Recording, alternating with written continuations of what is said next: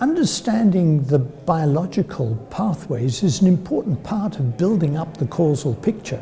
So, for example, if you say, look, we know education predicts mortality. The higher the education, the lower the mortality. We know that income predicts.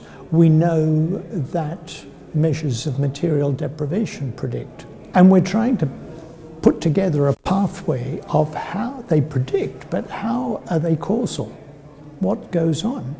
Well, we could say, for example, that people in lower status have more stressful working conditions. Yeah, but does that cause ill health?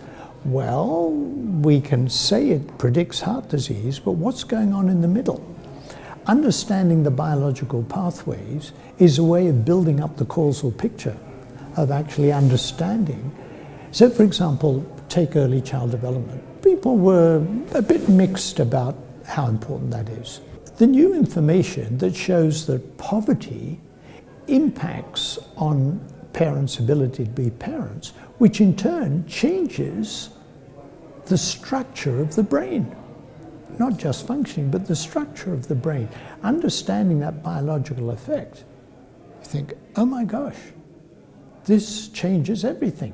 We now understand that this is changing biology, the social environment. So I think understanding the biological pathways is an important part of building up the causal picture.